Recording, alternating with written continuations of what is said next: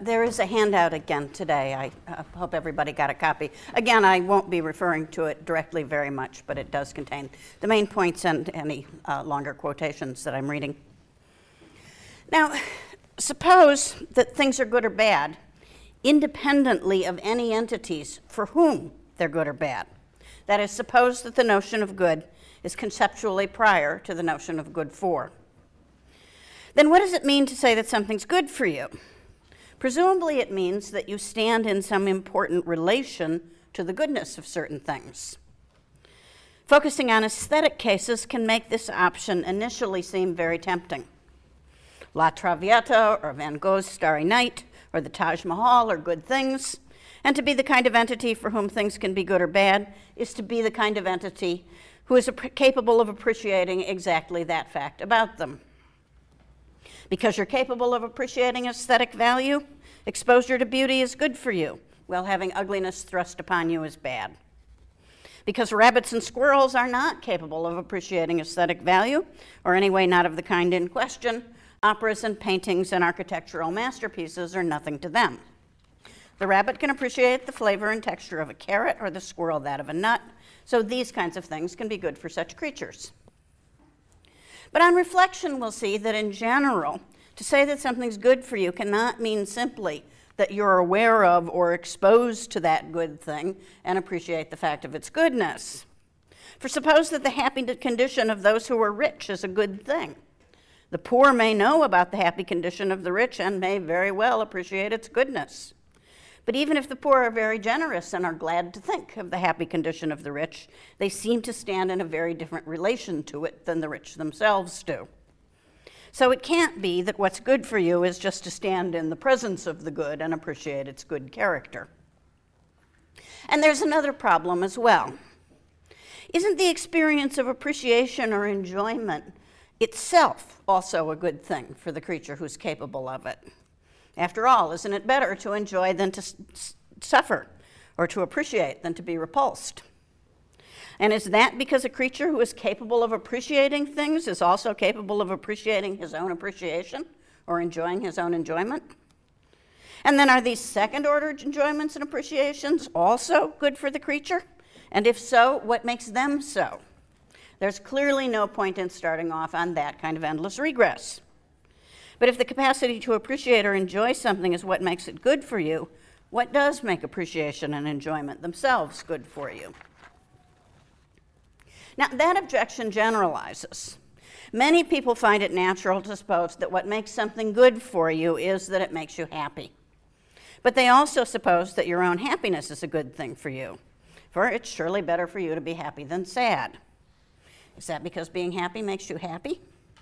This little conundrum may be what drives people to the second of the two possibilities that G.E. Moore set before us yesterday. The view that what it means for something to be good for you is for you to have something good.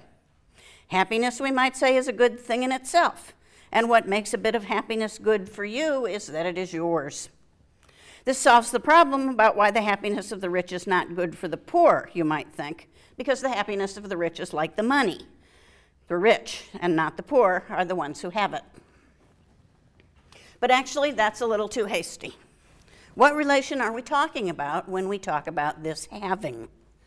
The strange fact that we talk about moral matters in terms borrowed from economics, value, obligation, owes, and so on, may lull us into supposing that we have some clear notion of ownership to work with in this case. But the notion of property ownership is not going to help us out here, because to say that something is your property is to say that you may use it or enjoy it, and that no one else may use it or enjoy it without your permission. That's what we mean when we talk about the rich owning the money. But it's not what we mean when we say that the happiness of the rich is their happiness, and so not what we mean when we say it is their own good. Because even though the happiness of the rich is the good of the rich and not of the poor, the generous-minded among the poor are certainly free to enjoy the happiness of the rich if they can, and don't need the rich's permission for that. It also seems odd to analogize happiness to property for other reasons. Could there be unowned bits of happiness lying around, the way there were once unowned bits of real estate? Following John Locke, shall we say, that you may lay claim to a piece of happiness, but only if you make sure you leave enough in as good for others. From a moral point of view, it might be pleasant to believe that, but declining a piece of happiness is not a way of ensuring that it's there for someone else. All happiness is someone's happiness. The idea of happiness is an inherently relational idea. To say that your happiness is yours is not to say that you stand in a special relation to some piece of happiness that would otherwise be free-floating or belong to someone else. And if happiness is the good, that means that to say that something is good for you is not to say that you stand in a special relationship to something good that would otherwise be free-floating or belong to someone else. Now, of course, some people assert and some deny that happiness is the good. If this debate is about anything, the term happiness must refer to something more specific than just whatever is good for someone. Many people think it refers in particular to the quality of our experiences and has something to do with their being pleasant rather than painful.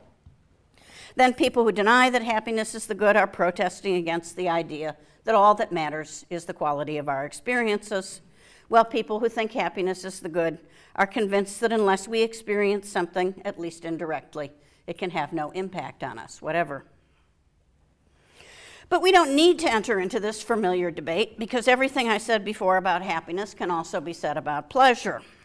We can claim that what makes something good for you is that it provides you with pleasant experiences, but that can't be what makes pleasant experiences themselves good for you. That little conundrum may drive us into an ownership theory of pleasure. Pleasure is a good thing, and what makes it good for you is that it is yours. But then again, we have to ask what the ownership consists in. Now, here the tempting answer will be that you're the one who experiences it.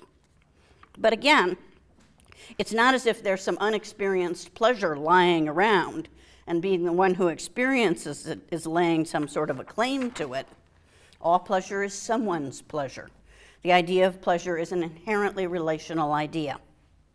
To say that your pleasure is yours is not to say that you stand in a special relation to some piece of pleasure. And if pleasure were the good, that would mean to say that something's good for you is not to say that you stand in a special relation to something good. And while we're at it, experience is relational too. To say that you're the one who has a certain experience is not to say that there is some experience to which you stand in a special relation. So what makes something good cannot be that you are the one who experiences it. Now, that point is worth pausing over for two reasons. First of all, many of you are thinking now that I moved just a little bit too quickly in dismissing the idea that what makes a pleasure yours is that you're the one who experiences it. The idea sounds tempting. And second, the positive theory I'm going to present later today is going to sound a lot like hedonism, as that view is usually conceived by utilitarians. It's going to emphasize the existence of experiences that involve valence, experiences that are positive and negative in their character.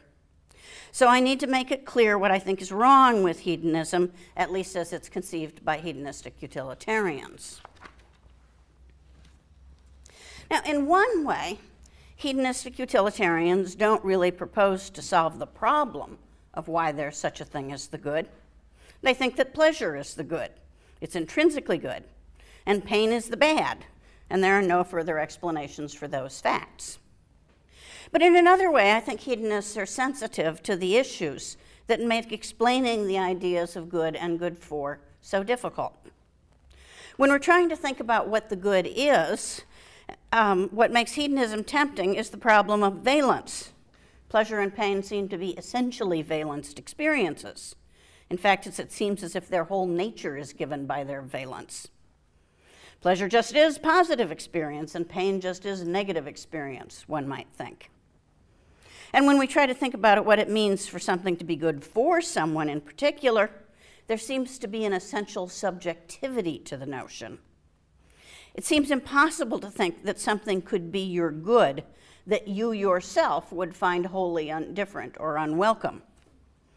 But pleasure is welcome almost by definition. So it's tempting to locate the good in an essentially valence experience that is welcome almost by definition, and that's pleasure. So the hedonistic utilitarian, in other words, tries to capture the essentially subjective element of the final good, of good for, by attaching objective intrinsic value to a subjective experience. But when this move is made, the essentially relational character of the subjectivity in question drops out, tends to drop out. The goodness of the experience, what I'm saying, is detached from its goodness for the being who's having the experience, and instead is located in the character of the experience itself. This defect shows up most clearly when the hedonist moves on to utilitarianism, which allows us to add the goodness of pleasant experiences across the boundaries between persons or between animals. There is no subject for whom the total of these aggregated experiences is a good, so the aggregate good has completely lost its relational character. The goods are detached from the beings for whom they were supposed to be good. Now, although he wasn't a hedonist, More might have welcomed the implications of aggregation. He might have said that it shows that, well, the pleasure can be yours, its goodness cannot. But most utilitarians don't want that conclusion. They want the conclusion that your pleasures are good for you. What's gone wrong here, in my view, is that the hedonistic utilitarian conceives of pleasure as an object of experience rather than as a way we experience things, as something we're related to rather than as a way we relate. I think that the grammar of experience talk is part of what misleads us here. For example, colloquially, we can speak either of the experience of loss or the experience of grief. The parallel structure suggests that grief and loss are on a footing, two possible objects of experience. But of course, they're not on a footing. Grief, or as one might better say in my view, grievingly, is the way we experience loss. In my own view, grief is a form of rejection. And as such, it's the kind of pain we undergo when everything in us is in a state of massive rebellion against a personal loss. Now, to explain this remark, I need to rehearse an argument that I made in the Sources of Normativity. There are, in fact, two, or at least two, quite different conceptions of what pleasure and pain are. According to what I will call the Benthamite view, pleasure and pain are particular sensations, varying, as Bentham would have it, only in intensity and duration. According to the other view, which I will call the Aristotelian view, pleasures and pains are not sensations, but reflexive reactions to the things we experience. Specifically, they are reactions to the objects of experience as welcome or unwelcome, as to be accepted and if possible continued in the case of pleasure, and as to be fought off and if possible to be stopped, as in the case of pain.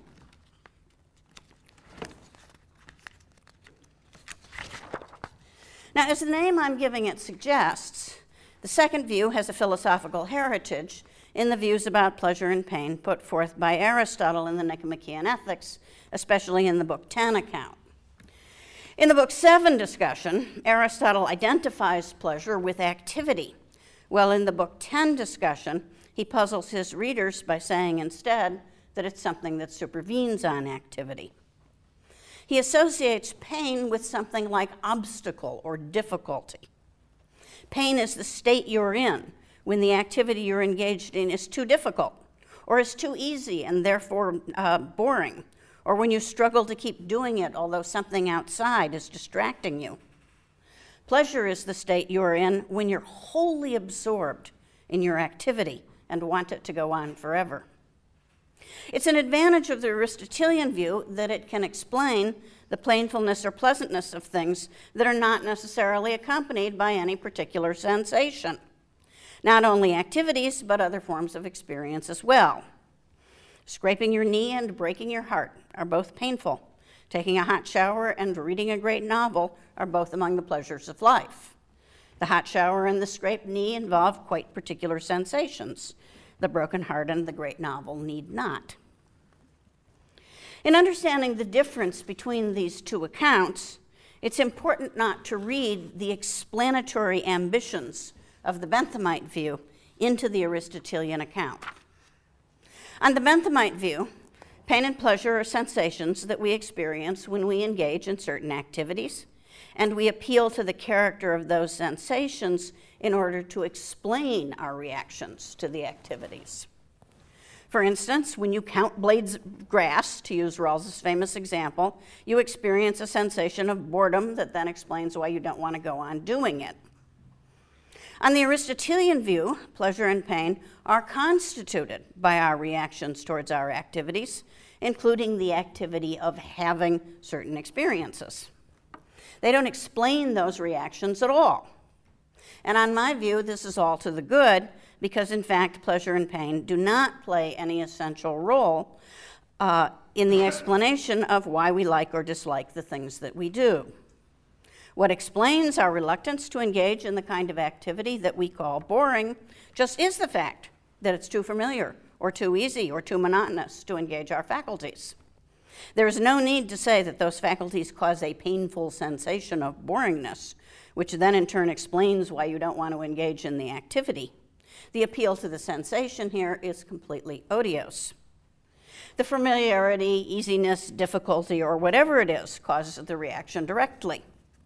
Boringness is our name for one way of finding an activity painful, and finding it painful and having an impulse to stop doing it are pretty much the same thing.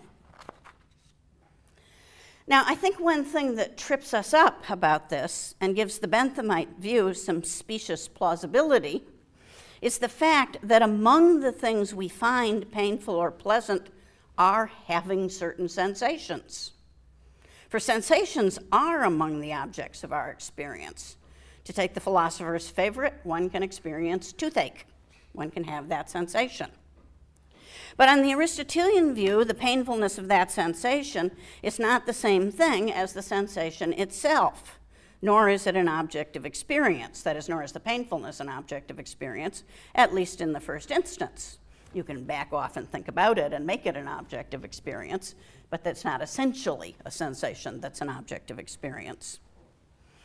The painfulness of the sensation rests instead in the fact that everything in you is working to flee from an object, in this case a sensation, that you cannot possibly flee from because it's generated by your own nervous system. A person having painful sensations is like someone trying to escape from her own shadow. She's trying to tear herself free from a condition she cannot possibly escape without the loss of herself, precisely because it's a condition of herself.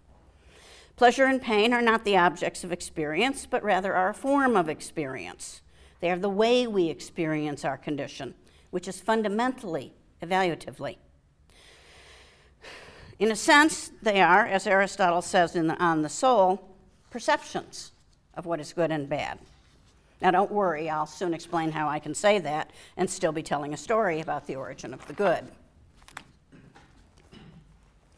Okay, now I've been arguing that to say that something is your good cannot be to say that there is some good to which you stand in a special relation, a relation at which we gesture vaguely by saying that you are the one who has that good. I can imagine someone thinking that he can show that this form of argument must be wrong. Take the following comparison. If Aristotle is right in arguing that a dead hand is not really a hand at all, then every real hand must be someone's hand. Yet surely we can still say that what makes something your hand is that you're the one who has it. But no, actually we cannot, because there's still the problem of what the right kind of having consists in. I can imagine all kinds of macabre ways in which you could have a hand that would not make it yours in the sense we want here. You could have one on your closet shelf, for instance. Only when we hit on the right relation, the right kind of having, would the hand really be, by Aristotle's criterion, a hand at all. What this shows is that the condition of having a hand is prior to the hand itself. So the important point here is that everything that's good must be related to someone in a particular way before it can really be something good at all. That shows that the condition of having a good is prior to the good itself, or that something's being good for someone is prior to the good itself. Okay, so I'm therefore claiming that the notion of good for is more fundamental than the notion of good, and that for something to be a good is essentially for it to be related to someone in a particular way. But before I can say what that particular way is, I need to distinguish two apparently different things we might mean when we say that something is good for someone. Suppose that Alfred and Bertrand are competing for a position, and Alfred gets it. That, we say, is good for Alfred, but bad for Bertrand. Now, to be clear here, I'm not imagining that the position is one that Alfred and Bertrand want just because, say, it carries a good salary. I'm imagining it as a coveted position, one in which a person might engage in worthwhile activity and distinguish himself at the same time, a position that might serve as the basis of a good life. When we use good for Alfred in this kind of case, we're using it the way I've been using it up until now in this paper. We mean that getting a position will be the source of pleasure for Alfred, or will make him happy, or that it's part of things going well for him, or that it's part of what makes his life a good one for him. We mean to put Alfred's getting the position in the same category of things, in which hedonists put pleasure and eudaimonists put happiness, the category of things that are good for their own sakes, or things that constitute such goods or contribute to them. To say that things are good in this sense is to mark out their relation to the things that would make sense for Alfred to go for their own sakes. So it's to mark their relation to Alfred's final good. So I'm just going to extend that category a little and call both final ends and the things that promote them final goods. On the other hand, when Alfred's mother informs him that broccoli is good for him, she does not mean to put broccoli in the same category in which hedonists put pleasure and eudaimonists put happiness. She does not mean that eating broccoli is part of the human good in the way that aesthetic experiences, happy marriages, and lives full of accomplishment and pleasure are parts of the human good. She does not mean that either broccoli itself or eating broccoli is a final good. It's possible that that's true, I suppose, but nevertheless, it's not what she means. She means more or less that broccoli is healthy and that it will make Alfred healthy. I'm going to call this, for now anyway, the motherly sense of good for, as opposed to the final sense. Now, you may be tempted to think that the difference here is just a matter of degree, a matter of how directly the thing in question benefits Alfred. Actually, there are two ways to hold this view, corresponding to the two theories of pleasure that I just distinguished. A benthamite hedonist thinks that pleasure, thought of as some particular kind of sensation, is the final good, and everything else is related to that final good causally. In that case, everything but pleasure itself is instrumental to the final good, and the difference in degree in question here is a matter of instrumental or causal distance. Eating broccoli causes you to be healthy, which makes you capable of engaging in certain other activities, which in turn cause the sensation of pleasure. An Aristotelian hedonist, on the other hand, might think that the relationship between pleasure and activity is not one in which the activity causes a certain sensation, but one in which pleasure is somehow a characteristic of the activities themselves. Even so, the Aristotelian hedonist might think that the difference between the way in which pleasurable activities are good for you and the way in which broccoli is good for you is just a matter of how direct the benefit is. Dancing a waltz with a handsome partner is the sort of thing that constitutes the good for you directly. Well, eating broccoli is good for you too, but less directly. It promotes your health, which equips you for such activities as dancing waltzes with handsome partners. But there are two problems with the idea that what we have here is simply a difference in degree of the directness of the benefit. The first is that the kind of theories that make this way of thinking seem natural are exactly the ones that landed us in the quagmire we have just left behind. They leave nothing for the claim that pleasure or pleasurable activities or happiness are themselves good for you to mean. On this theory, we would have to identify a final good as the thing that is most directly related to, well, to what? To your final good. And so we'd get stuck in a circle. So let's grant that the difference between saying that getting the job is good for Alfred in the final sense and that broccoli is good for Alfred in the motherly sense is not just a matter of how directly the thing in question benefits Alfred. What then is the difference?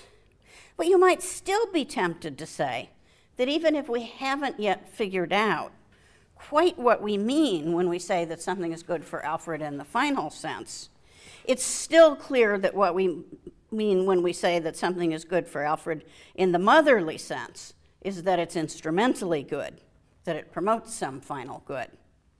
And then we'll think that's what Alfred's mother is saying about eating broccoli. I don't think that's right, however, and this brings me to the second problem. According to the theory on offer, eating broccoli promotes Alfred's health, and Alfred's health in turn promotes his ability to engage in the kinds of activities that somehow constitute his final good. Now keep in mind, the question is not merely whether all that is true, but rather whether it's what Alfred's mother is saying when she says that broccoli is good for him. That's what doesn't seem right to me. For suppose that Alfred's lover has left him to take up with Bertrand, and Alfred is feeling suicidal. Eat your broccoli, his mother urges. It's good for you. According to the theory on offer, Alfred should say, no, it isn't. Since all I want to do is die, the benefits of eating broccoli are completely irrelevant to me. Or maybe they're even bad because they'll tend to keep me alive. But of course, that's not what Alfred is actually going to say. What he's actually going to say is, yes, it's good for me, but I don't care. Now, maybe you think this is just because Alfred is insufficiently reflective. And the use of the phrase good for you to mean something like promote your health is so well established idiomatically that he fails to question the suitability of the claim to his own case. A more philosophical Alfred would say the first thing, that his mother has made a wrong calculation about what will benefit him. But in my view, the second Alfred, the one I think the more likely Alfred, has got it right. Alfred is not explaining to his mother that she's made an error in calculation. He's declaring that being in despair, he doesn't care about himself, and so doesn't care about what's good for him. Good for you in the motherly sense of broccoli is good for you does mean something like promote your health and not something like promote your final good. The only problem is that promote your health is a little too specific, even for the motherly use of the phrase. For one thing, even in the motherly sense, we often generalize the idea to include psychological health, as when we say things like, it's precisely because you are so depressed that it would be good for you to get out and see people more. And even in the motherly sense, we sometimes generalize the idea even further to include moral and spiritual health, as when we say, for instance, you have been so successful that it's good for you to be taken down a peg now and then. But the problem is not merely that the proposed definition of the motherly sense of good for you as promote your health might be taken to be limited to physical health. It's also that, or so I claim, we can use the phrase in the motherly sense to talk about things that are not good by way of promoting, or at least not merely by way of promoting, anything at all. Now this point is a little harder to motivate, but let me give it a try. For one thing, I think we sometimes say, in the same spirit as Alfred's mother, that it's good for people to enjoy themselves sometimes, or to contemplate natural beauty, or to go to museums to appreciate art and learn something about the world they live in. These things are not mere means that promote some other state. Well, you may reply, that's no problem. Many things are both means and ends. When we say that these things are good for people in the same spirit in which Alfred's mother says broccoli is good for him, we mean that they promote people's psychological, moral, and spiritual health, and so are means. But when we say that they're good for people in the spirit in which we said it was good for Alfred, but bad for Bertrand, that Alfred got the position, we mean they're also ends. The motherly use of good for applies to the means to various kinds of health, while the final use of good for applies to ends, which, as it happens, sometimes coincide with the means to various kinds of health. But I don't think it's quite that simple. For consider that in the resulting story, it's good for people to enjoy themselves sometimes, contemplate natural beauty, go to museums to appreciate art and learn something about the world they live in, so that they can achieve a state which we call health, which in turn promotes their ability to enjoy themselves sometimes, contemplate natural beauty, and go to museums to appreciate art or learn something about the world they live in. What sort of a merry-go-round, you might ask, are we on here? Well, the answer, of course, is that it's the same sort of merry-go-round that the classical Greek philosophers, at least Plato and Aristotle, thought we were on with respect to the moral virtues. What the practice of moral virtue makes us capable of, according to Plato and Aristotle, is virtuous activity itself. In fact, for this very reason, both Plato and Aristotle frequently compare virtue to health. This comparison will help us to see that the problem here rests in the characterization of health itself as a means. In his book, The Practice of Value, Joseph Raz at one point suggests that health is a means to personal survival. No one survives, of course, but I suppose we could view health as a means to an extended life. Few people, however, wish for an extended life unless they can be assured of a reasonable degree of health. Do we then want health as a means to living a reasonably healthy life?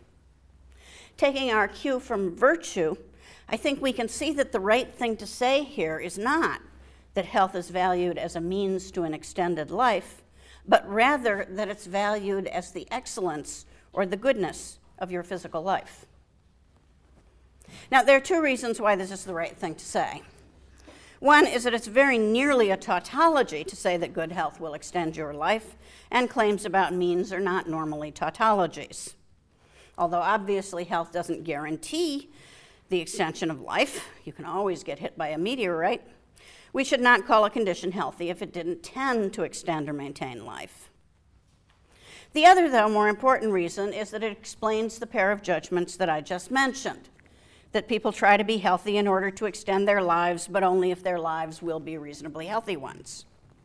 The explanation is simply that people want to extend reasonably good physical lives, but do not usually want to extend very bad ones unless there is some special reason for doing so.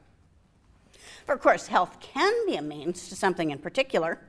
If you want to survive long enough to finish writing your masterpiece or to raise a late-born child to adulthood, say. But that thought is most natural when you've come to regard your physical life itself as a means to something in particular, to some other aspect of your life.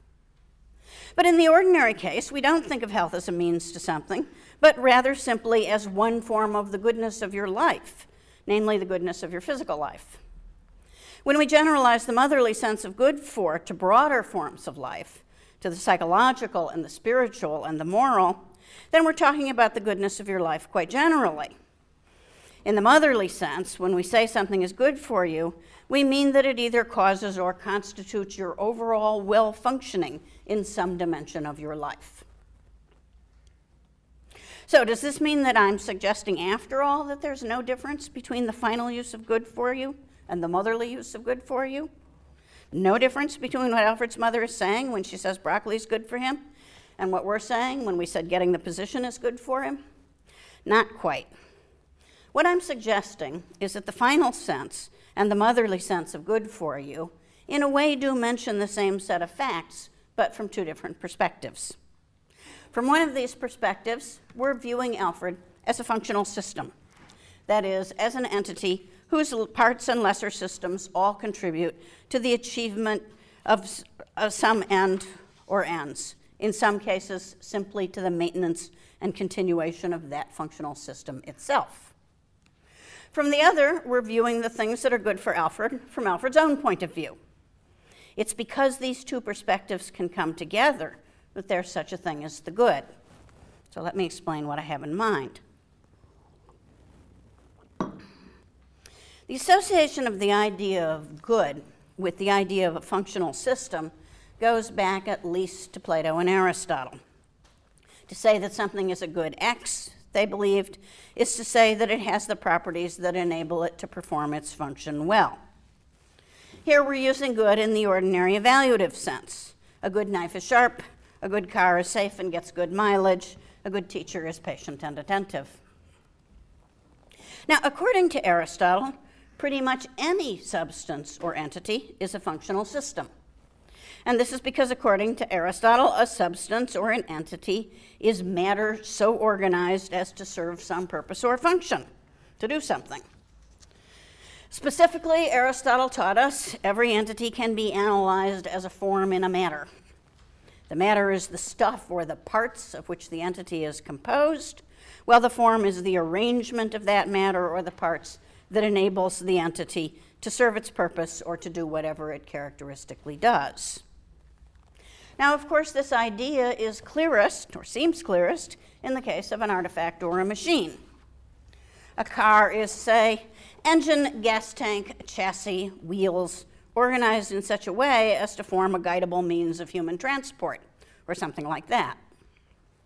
The engine, gas tank, chassis, wheels, and so on are the matter of the parts, or the parts.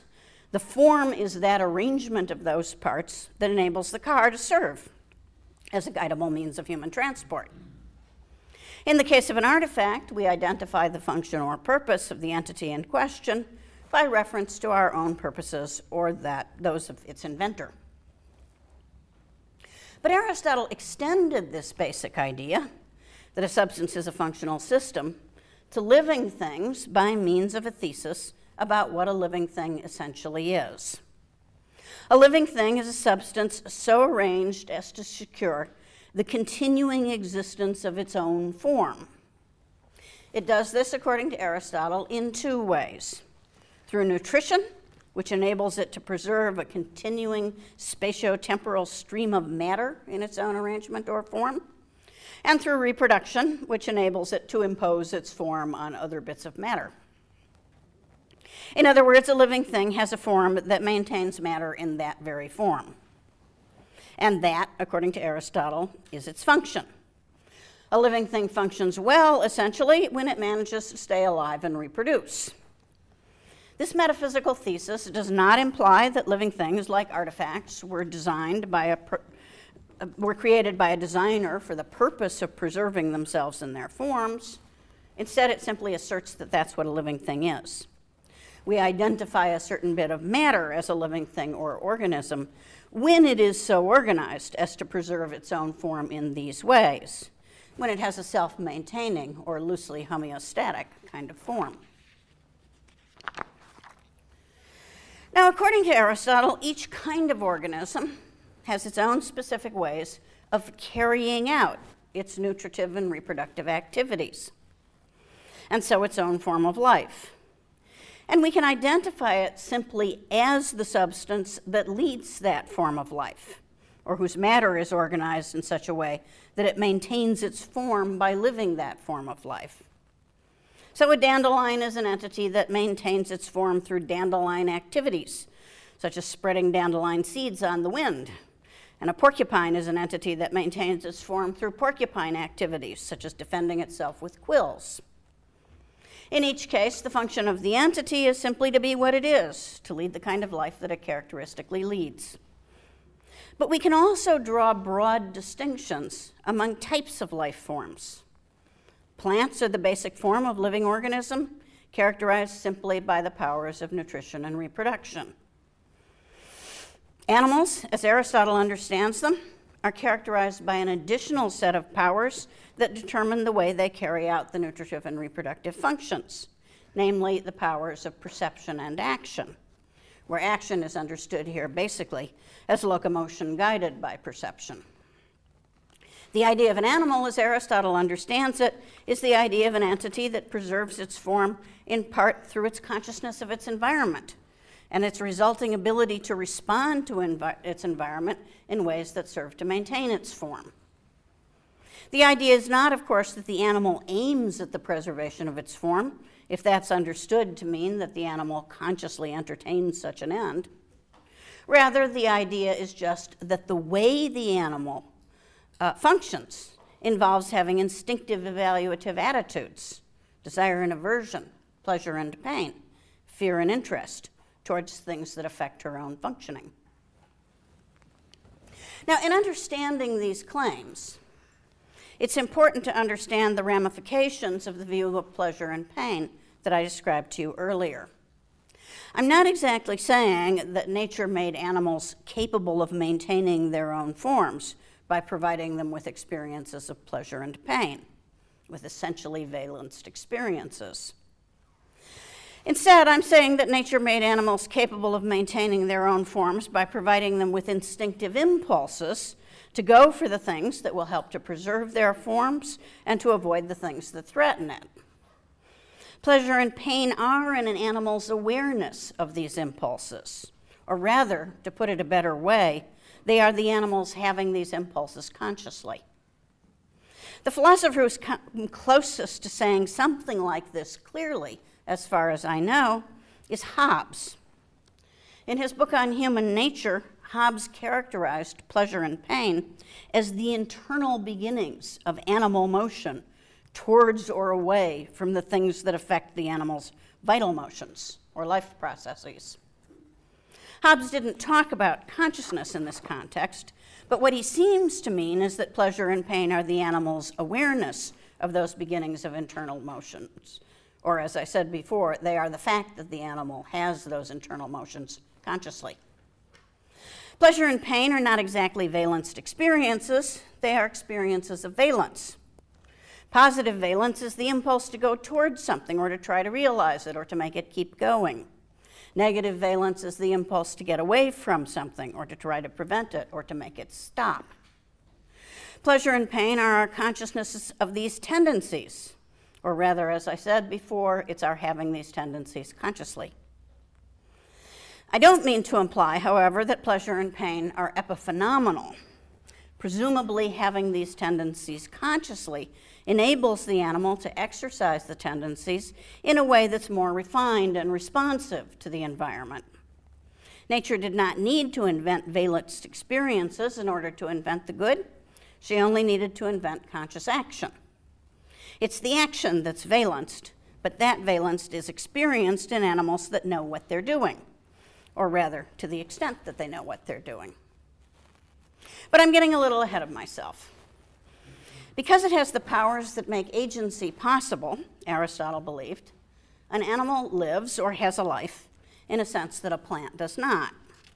Animals have experiences, and they act, they do things, in a sense that plants don't. It's natural for us to describe animals, even fairly primitive ones, as hunting, eating, mating, defending themselves, and raising their young. But the capacities for feeling and action are not just powers added, so to speak, on top of the animal's nutritive and reproductive life. They're powers that exist in the first instance as the way the animal carries out the tasks of nutrition and reproduction that an animal shares with plants.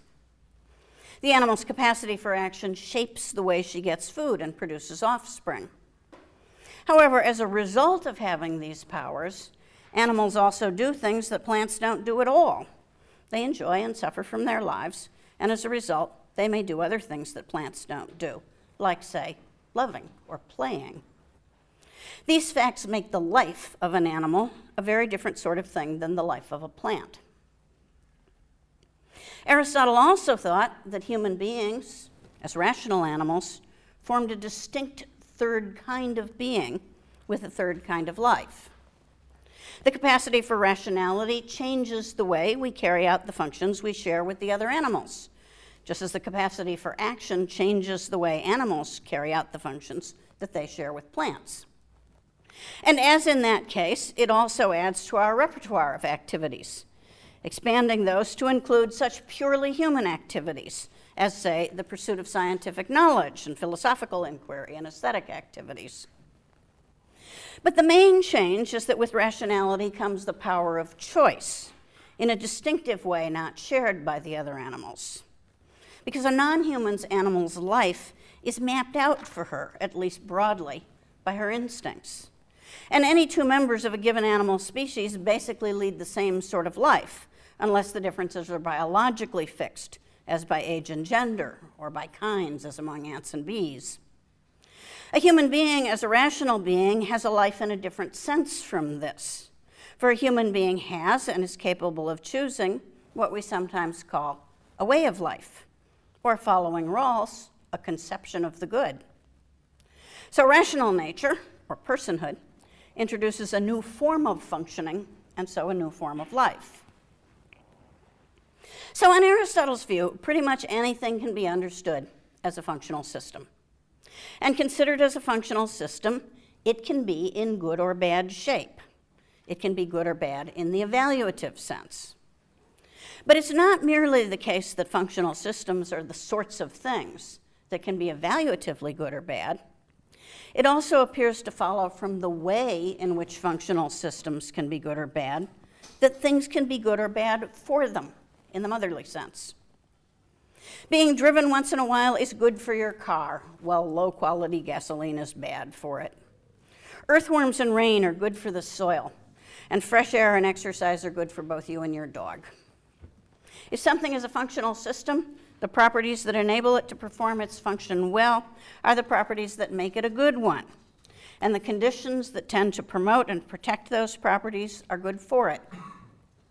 So functional systems, by their very nature, have a good. They have a good in the motherly sense of having a good, in the sense in which broccoli is good for Alfred.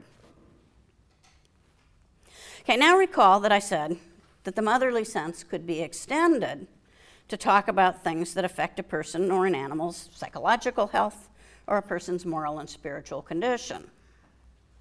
From what we've now learned about their different kinds of functioning, this should not be surprising. Consider one of the examples I gave earlier.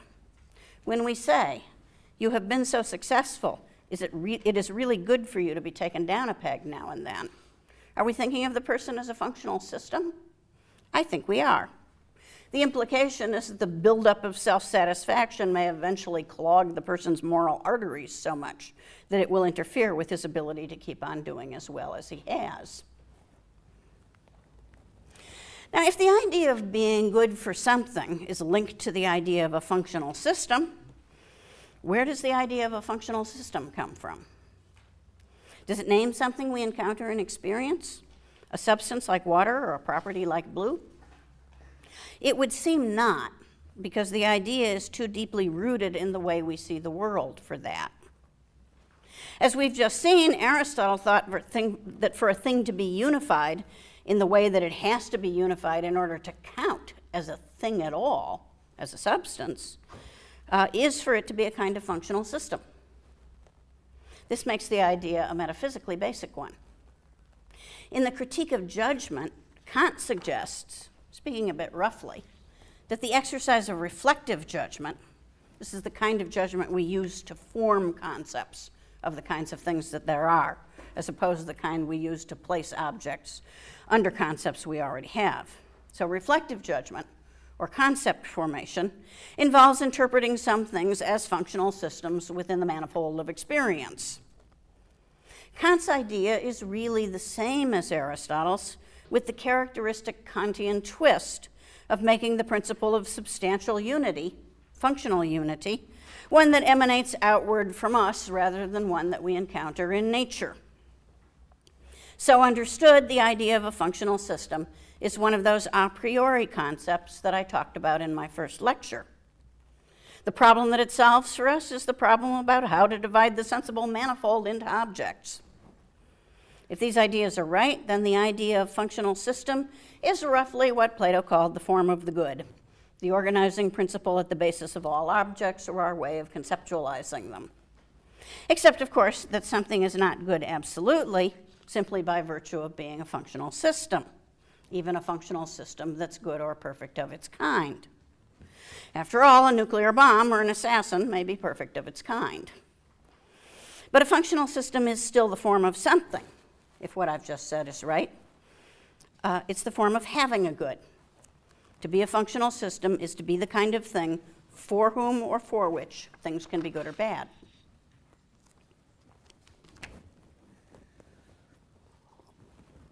Now, all of that is still about having a good in what I've been calling the motherly sense, the sense in which good for you means something like enables you to function well. So now I'm going to switch from calling that good for you in the motherly sense to calling it good for you in the functional sense. Something is good for you in the functional sense if it maintains, promotes, or enhances your functioning. In order to get at good for you in the final sense, we need to recall the claims I made yesterday about the reason we use the concept of the final good. We use the concept of the final good to name the solution to the problem with which you're faced as reflective agents. One of the problems with which you're faced as reflective agents, namely the problem of what to go for, of what ends to pursue. This brings me back, finally, to the puzzle I started out from. Why do we use the same word, good, to talk about positive evaluation and to talk about what we aim at in life? Now we can ask the question this way. Why do we use the word good when we're talking about the success of functional systems and when we're talking about the things we've decided to go for? There seems to be a curious sort of interdependence between two ideas that are at work here, the idea of a functional system and the idea of an agent.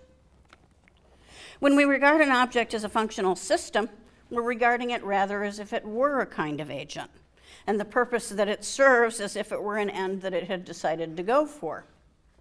It's as if behind the division of the world, our division of the world into objects, lurked a primitive form of animism, a determination to view the world as being full of agents like ourselves. But then again, when we view ourselves as agents, we view ourselves in turn as functional systems. Because to be an agent is to be essentially subject to a standard of success and failure, and to be subject to a standard of success and failure in the very same way that a functional system is. Here's what I have in mind. A functional system, let's say a machine, is designed to achieve a certain end. If it doesn't achieve its end, we say that it has failed. You were late this morning, you say, apologetically, because your alarm clock broke down and failed to go off. But to be successful, it's not enough that your alarm clock goes off from any cause whatever. If the alarm rings because a sudden jolt of electricity happens to break a spring, which accidentally hits the mechanism that sets off the bell at 7 o'clock exactly, it is not a good clock. A functional system, to be successful, has to be the kind of thing that reliably achieves its end. In the same way, the kind of success we associate with agency is not exhausted by the idea of an agent actually bringing his end about, since an agent who brought about his end only accidentally, say by a deviant causal pathway, would have failed as an agent. If I fire my gun wildly astray, but the bullet ricochets off a cast iron fence and happens to hit the target in exactly the spot I intended, I have not made a good shot. To be successful in action is not merely to do something that brings about your end. To be successful in action is to make yourself into the kind of thing that reliably achieves that end. So to regard yourself as an agent is to regard yourself as a functional system. And to regard yourself as a functional system is to regard yourself as having a good, in the functional sense of good. But now it's not only the functional sense of good. Because if you regard the thing you aim at as a final good, as something worth going for, then you regard the things that promote it, your own condition included, as good in that way too. An agent necessarily values his own functional good. Now, this puts us in a position to see why there are things that have a good in the final sense. When we regard an organism as a functional system, we regard its end as being, as I said earlier, something along these lines: to maintain itself, to survive and reproduce, or to live the life characteristic of its kind. The end of an organism, in a sense, is simply to be and continue being what it is, or as I put it elsewhere, to constitute itself. Now, if the organism is an agent, roughly speaking, an animal or a person, the way that she constitutes herself is in part by having impulses that track, at least roughly and feasibly, what is good or bad for her in the functional sense. And if those impulses are conscious, that means that she experiences evaluative states. In other words, an animal that's to have any chance of surviving must feel hungry when she needs food, fear in the face of predators and threats, and pain in the face of conditions that are damaging to her. She must perceive what's good for her as attractive and what's bad for her as aversive. And those perceptions must play a role in determining what she decides to go for and what to avoid. As we've already seen, there are organisms that function in exactly this way. They are animals. If the organism is also a rational agent, then she'll do some of this self-consciously, using the word good to designate the things that are good for her in the functional sense when she decides to pursue them. She conceives the things that are good for her to be good things in the final sense, and as such, she decides to go for them. This is not because, as it happens, she cares about herself and values her own well-functioning. As we've seen, agents necessarily value their own well-functioning. So it's just because of the kind of thing that she is. Before I said that the motherly, or what I'm now calling the functional sense of good for you, and the final sense of good for you, name the same set of facts from two different perspectives. In one, we view the entity as a functional system, and in the other, we view the things that are good for the entity from the entity's own point of view. I've now explained why that is so. Animals perceive, and rational animals also conceive, what is good for them as something to go for, and so what is good in the final sense. What is functionally good for them in the broad sense I've been describing is also good from their point of view, and so is their final good. So why is there such a thing as the final good? There's such a thing as the final good because there are beings for whom things can be good. Things can be good for them because they're functional systems, and their way of functioning involves experiencing their own well-functioning and the things that cause it as attractive, and their own ill-functioning and the things that cause it as aversive. Speaking roughly, there is such a thing as the final good because there are animals. But tomorrow, I'm going to look more closely at the question, what sorts of things can have a good, as well as, in some cases, what kinds of things are good for them. Thank you.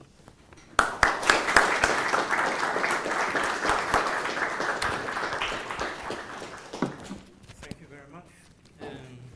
The floor is open for questions. One of your arguments do not work on me at all, even though the presupposition it rests on is shared by me and a minority only, and it has to do with what comes on the first page about pleasure. In the middle of the page, next suggestion, what makes something good for you is that it gives you pleasure. Question, then what makes pleasure good for you? Reply, the fact that you are the one who experiences it. Counter reply, what makes an experience yours? Having an experience is not standing in a special relation to some independently existing experience. All experience is someone's experience. To me, this works for, in a broad sense, may be called nominalist philosophers. People thinking that in the spatio-temporal world contains nothing but particulars of some sort. I happen to belong to the minority who think in order to understand the world, we have to postulate universals as well. Aristotle as among them, or the central one, of course. But this means if I have a pain sensation, it's painful to me because it's mine, but it instantiates a universal, and that means everyone else who has the same universal, pain universal, instantiated, has a painful experience. Therefore, there is an entity in my pain sensations apart from it being mine, and that is, so to speak, the pain as a universal. Do you see my point? I'm not sure I do. Okay, I've been too much in this with nominalism and universalism. I think it's a good argument against all the utilitarians who really are nominalists, and I think the majority are. Simnat, I'm saying that's that you are wrong. I'm saying it does not function. This argument does not function on me. Well, the point of the argument is to emphasize that all these states, which utilitarians and their ilk pick out as that's the thing that's the good, are actually relational states. Yeah. The point of the From my argument is point to of show view, that good for has I to be. have a relation to a universal and to a particular. There is a particular mind pain sensation, and if, so to speak, mine cannot be taken away from me. It can't float into someone else. I can't transfer a pain in my hand into Björn's hand. But nonetheless, if you accept universals, then there is a shift in the way you have to think about it. Then there is an entity that might be in several places even at the same time. Therefore, the same kind of pain that let's continue with Björn. I have a pain in my hand, you have a pain in your hand, they are of exactly the same kind. Then for me, there is a universal, an entity, a certain very specific kind of pain sensation in a hand. And well, that's now, both in me and in Björn. You keep saying pain sensation, yes. But part of the argument when I went through about the way we conceive of pleasure and pain is that I think sensations are among the things we can find painful, but I don't think that pain is a sensation. Okay, I think that pain is a response. Also rest on nominalist assumptions, but let end. But may I just put forward a little amusing question? You told a little narrative about Bertrand and Alfred. Now, I happen to know, I have read, if my memory is not completely wrong, that when Alfred North Whitehead and Bertrand Russell worked together for many years, wrote the famous Principia Mathematica. They worked in Whitehead's house, and the stories say that Whitehead's wife and Russell fell a bit in love with each other, even though it never turned out to a real relationship. Were you alluding to this? Yes. Yes. Now, can't you tell the audience the truth and me the truth about this story? I don't know the truth about the story. Okay. I know the truth about the story. Well, I was also thinking, of course you were thinking about Alfred and Bertrand, but Ingvar said that Evelyn and Bertrand were in love with each other. That's not true. Russell was in love with Evelyn, but and that was the big problem for him. But I had another question. Yeah, okay. Well, no, please. Okay, it's a quick one. When Aristotle to distinguish between dead and living matter, and then finally human beings, you said he needed perception and action, but wasn't there a third element he added? You needed contemplation. You needed an instance to evaluate what you perceived. As I understand it, for animals, it's just perception and action. That's just perception-guided locomotion. Yeah, but for human beings... For human beings are rational animals, so yes. They needed a third element, which he called contemplation. Right. Yeah, right. okay, that was well, thank you. I'm interested in this final sense of good for, not the motherly sense. And then, if I understood you correctly, the answer is that what's good for me is what I am to go for, roughly, right? So the relation to myself is precisely that one, that this is me who is the agent of the going for, right? And that's certainly one interpretation of what good for me could mean. But then there's another interpretation, and I'm not sure that this is the motherly interpretation. So the interpretation on which if something is good for me, then if this something is realized, then I am thereby better off. And of course, on your account of final good, there is no such automatic implication, right? There are things that are for me to go for, but that are not going to make me better off, right? Can you give me an example? Well, so when I consider what am I to go for, let's say, if I were Parfit, I would say, I am to go for saving of Venice, right? This is not going to make me better off, right? But Venice will be made better off, right? So there are various goals that I could have, but that have nothing to do with my well-being. Okay, I will be talking about this more specifically tomorrow when I say something about what's special about the human good. Because I think what you're talking about is something, is a way in which things can only be good for people. Okay. So I don't think anything could be good for an animal in the way, a non-human animal in the way that you're describing. okay, but anyway, this is not what you suggest, that what is finally good for me is the same as what is my human good, or something like this, what constitutes my well-being. I do think it's the same. I do think it's the same. Then we are on opposing sides.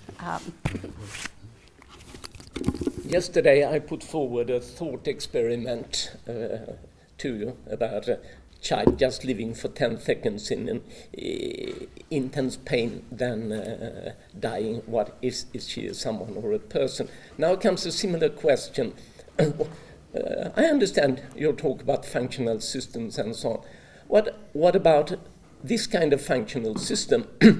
It's like we human beings, we are conscious, doing things, conscious of having goals, having, in one sense, desires. But when the desire or the goal is satisfied, the organism does not become sad, does not suffer, only completely neutrally notices, oh shit.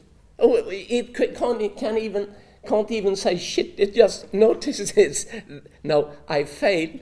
And when it goes well, it, in an equally neutral way, simply tells itself, yeah, I succeeded.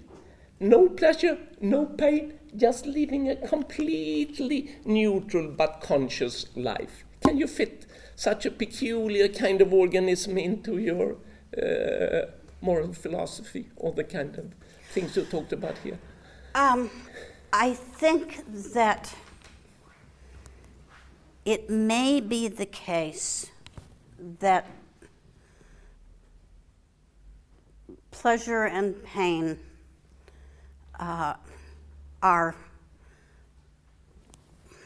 and other conscious states are further up along a kind of scale with simple reactivity.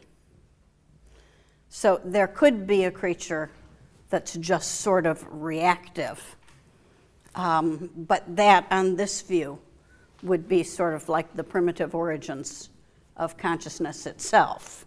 But it wouldn't be, it wouldn't experience the kind of things that organisms with more advanced forms of consciousness do. Now, would that be your kind of case? No, I said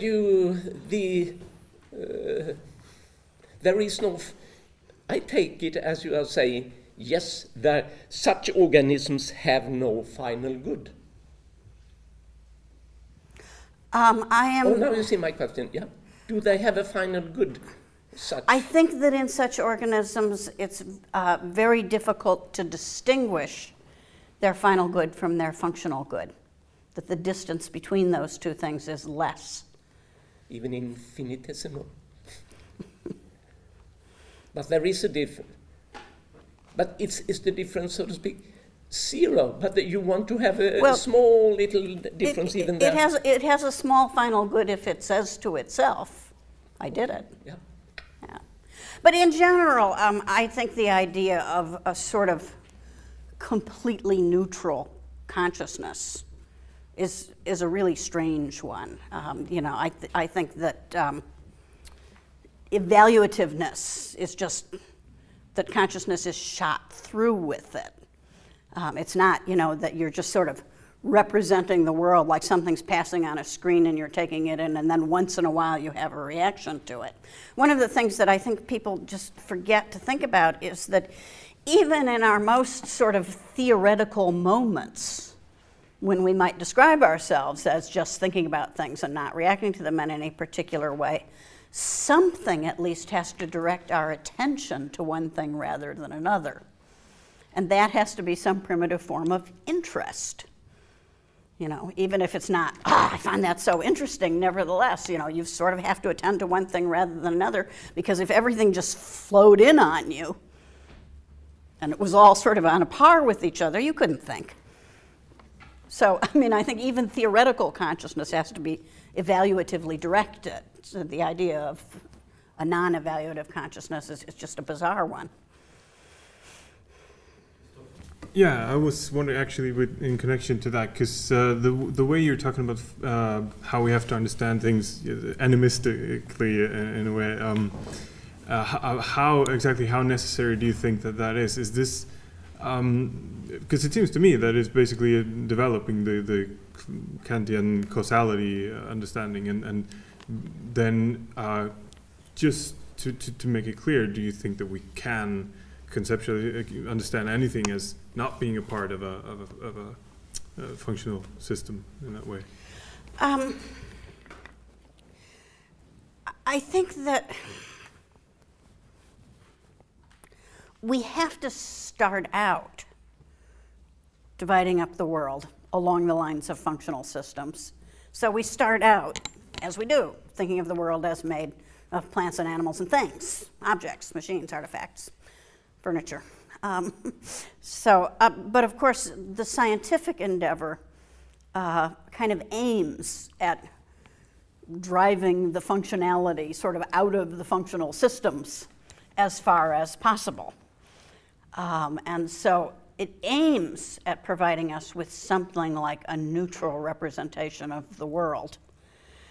Do you think that's possible? Because it's basically the question of so if we have to understand everything as cost, is it at all? We can dispute with the physicist about the first cause and all that kind of stuff.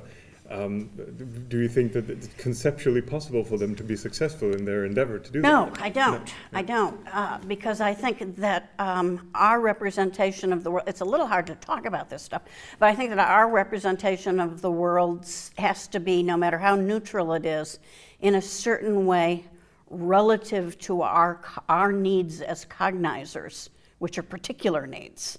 You can imagine a different kind of cognizer.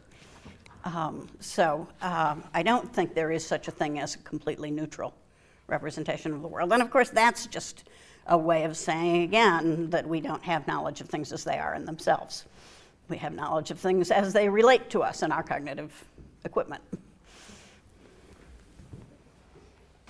So this is a related question, actually, also arising from this animistic point. Have you considered any relationship here to Dennett's view on intentional stance as a way of the way we interpret intentionality and rationality in functioning systems or humans, as if there's any relation in your view to that kind of view?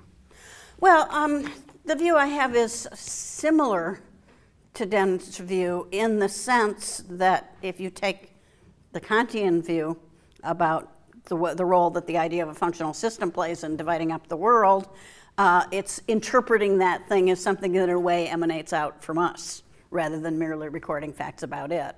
So it's a standpoints view, the way Dennett's view is.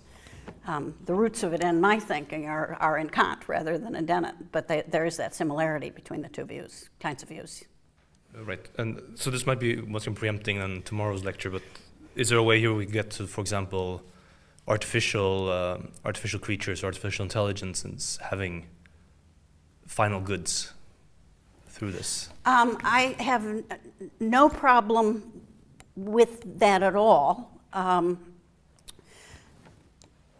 especially if you take the view that I mentioned before, and I'm not saying I would know how to defend this view, but that there really is a continuity between reactivity and what we call representation or perception. If you believed something like that what we call representation is just very, very nuanced reactivity, then certainly there is no reason why you couldn't build a machine that would be conscious. And since I just said this other thing about how consciousness sort of has to take an evaluative form, that would have evaluative states. And after all, that has to be possible because that's what nature did, is build machines that were conscious and have evaluative states. So, yeah, I don't have any problem with that possibility. Thanks. Because, well, yesterday I asked this question, how do you understand this, this question, what to go for? What am I to go for? And so you said that you will explain that. So is it something that you will explain later? Or? You mean what I mean by saying yes, what to go for? So, because otherwise kind of there is this suspicion that one could say, well, this question already involves a normative element, so evaluative element. What is it that is worth going for, or what should I go for? And then the question already assumes those notions, maybe that you try to explain. Right? The idea that I was trying to express today is that valence is actually a feature of the actions rather than something about conscious sensation that explains the action. That's why I was emphasizing that the Aristotelian theory of pleasure doesn't inherit the explanatory ambitions of the Benthamite theory of pleasure. You know, it's not that we have sensations that then explain why we go for things. It's that we tend to go for things and we do that consciously, and that form of consciousness is an evaluative form of consciousness. Okay, but that I understand. So there are actions of attractions and there are actions of aversion, so to speak. So there is a valence in responses. Yes. But it still doesn't explain this question, what am I to go for? What am I to act in this attractive way? What does it mean, this question?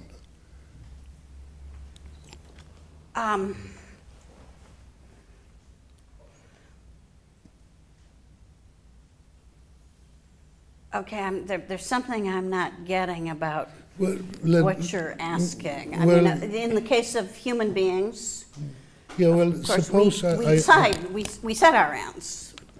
In the course of setting our actions, we decide what ends we're going to go for. As I said, the question is interlocked. Yeah, well, that's precisely, it's perfect. We ask ourselves this kind of question. What should I do? What am I to do?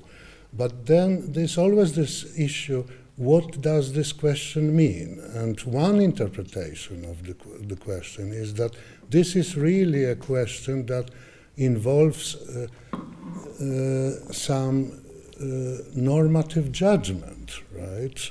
That it's a question of what is worth to do in a given situation, or what ought I to do, or something like this. But then those normative notions are already assumed in the question. So then the question of, that would mean that this notion of final good would be really a notion that is shot through and through by this normativity that comes from the formulation of the question. Well, I certainly don't, I'm not one of those people who thinks there's a difference between the question, what to do and what should I do for human beings.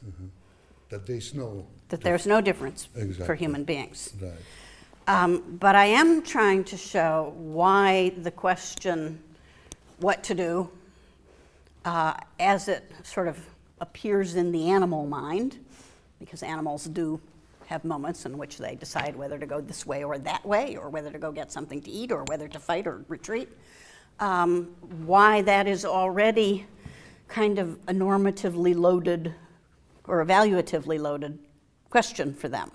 Obviously, they don't say, what should I do? But what they do is determined by evaluative reactions and perceptions. But the animals, well, as you said, they don't make a choice, right? That's the human capability. So it's the humans that ask themselves this question, what am I to do, right? Yes. Yes. But then if that's the situation, then it seems to me that the kind of answer that you are giving to the question of what is the final good, is on the line of, final good is what is calls for what is worth a positive response. Right? It's this sort of fitting response analysis of the question of this notion. I don't think it follows from the fact that we ask ourselves, what should I do? That there have to be facts independently of what we ourselves value that guide us. I think it's consistent with that to say that all value arises from valuing. And the way the story I told today was just a story about how does value appear in the world? The answer is valuing appears in the world. Why does valuing appear in the world? Because valuing appears in the world in the first instance because there are entities whose whole business is to look after themselves. Animals are things that they're things. Animals, we're things. We're objects. We're substances. We take care of ourselves. It's sort of extraordinary. People forget to be struck by it. But it's because there are these kinds of things in the world, things that look after themselves, that there's value and normativity. That's how it gets into the world, with things that look after themselves. Thank you. Okay, it seems that we should end the discussion here and continue tomorrow. Thank you very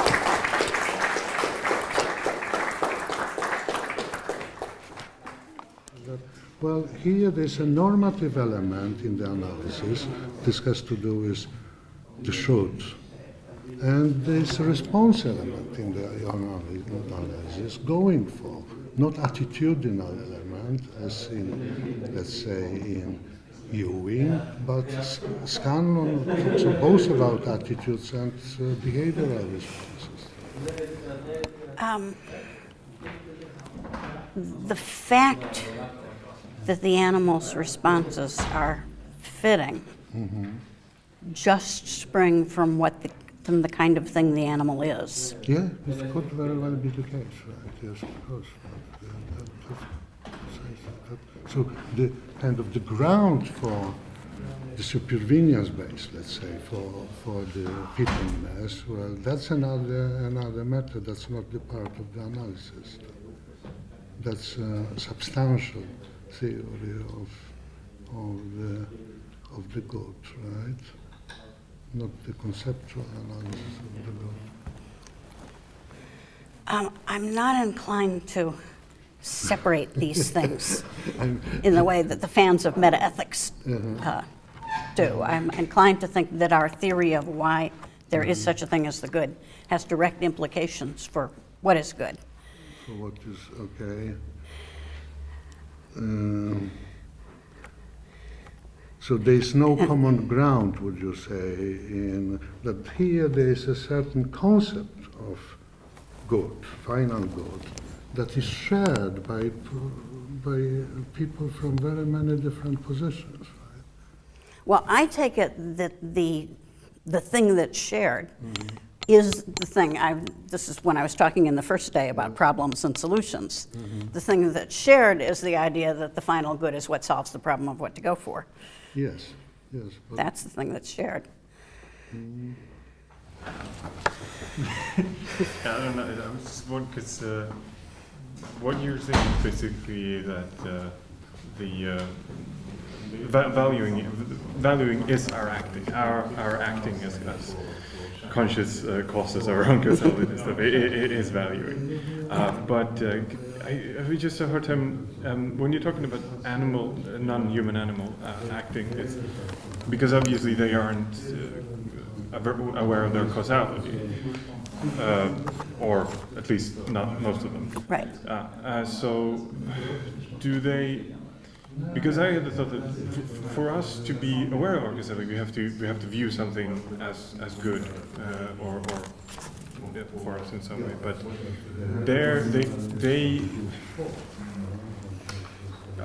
acting then couldn't be the same as this acting in the same sense that we are acting then. So well, good. In self-constitution, I lay out a rather elaborate theory of what animal action is. Yeah. And try to say what it has in common with our acting. Yeah. And what it doesn't. So yes, I agree. It's not exactly the same. But just so when we then say that good for animals is what's good from that system perspective, that functioning as a system, that is us saying that is the way we must view that. Yeah. Well, then that was what I thought you were saying. Right.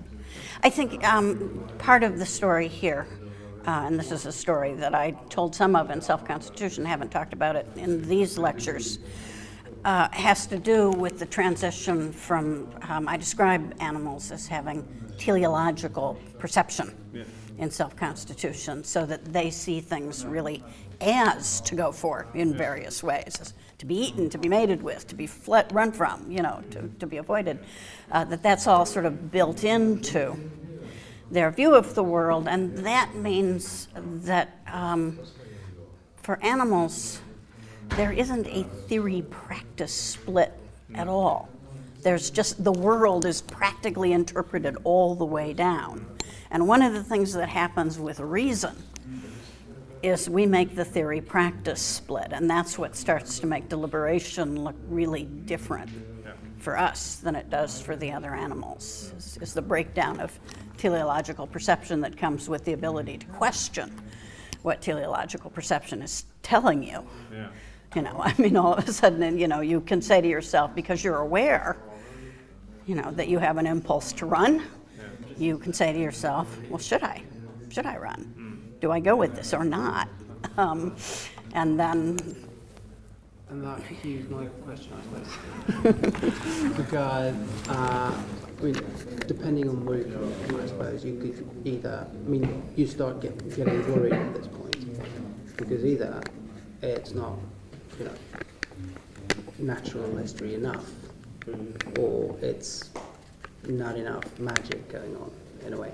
So that this theory-practice split, or this, the introduction of rationality, either something happens at that point which really transforms what we've been doing, which up until this point has been philosophy as natural history, and then all of a sudden we bring in this idea of choice or deliberation, rationality or whatever, and then all of a sudden it doesn't seem like what's going on at that point has that much to do with this teleological worldview of animals.